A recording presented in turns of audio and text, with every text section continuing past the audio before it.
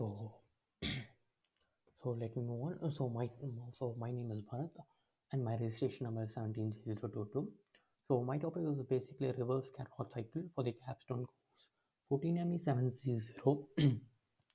So about the presentation title is nothing but reverse Carnot cycle.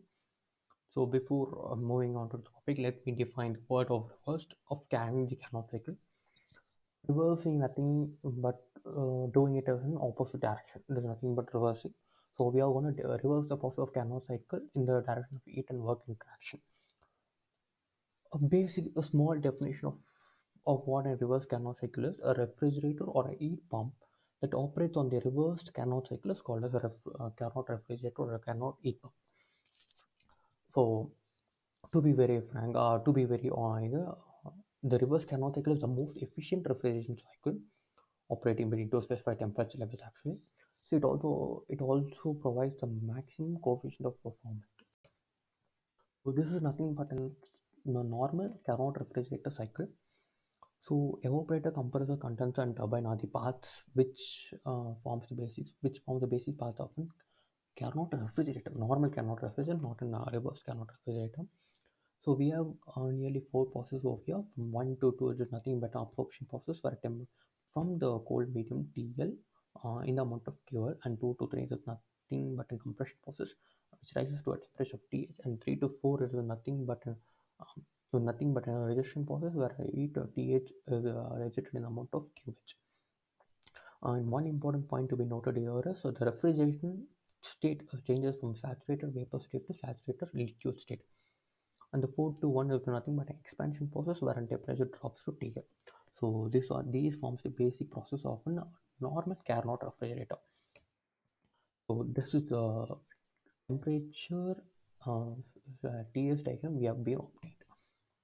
So now moving on to our topic on reverse Carnot cycle, which consists of four processes, namely adiabatic compression, isothermal compression, adiabatic expansion, and isothermal expansion.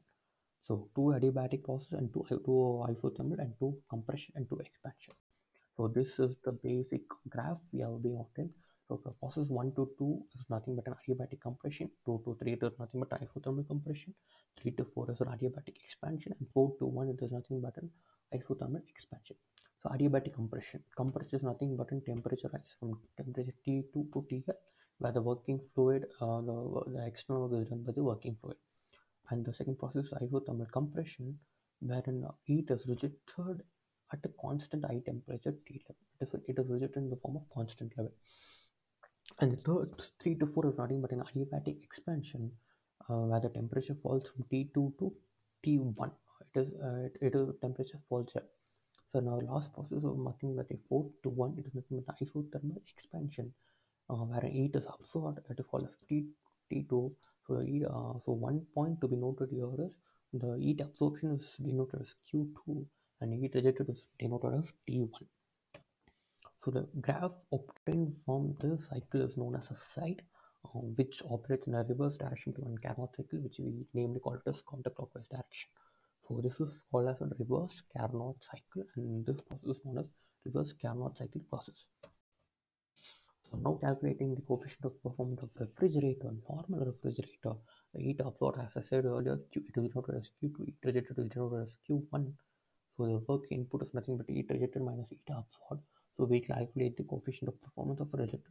Now to calculate the coefficient of performance of an entire system, it is nothing but heat absorbed divided by work supplied. So work supplied is nothing but heat rejected minus heat absorbed. We calculate entirely using the formula.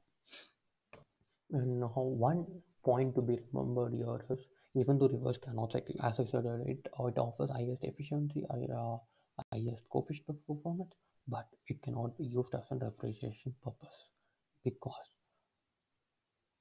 because adiabatic process requires a very high speed operation. But here it offers the isothermal process which requires very low speed operation. So it cannot be used as for a normal day-to-day refrigeration purpose, even though it offers the highest efficiency. This is the basic and understanding of what is a reverse Carnot cycle, and this is the normal working of a reverse Carnot cycle, and which operates in reverse direction is not known as the reverse Carnot cycle.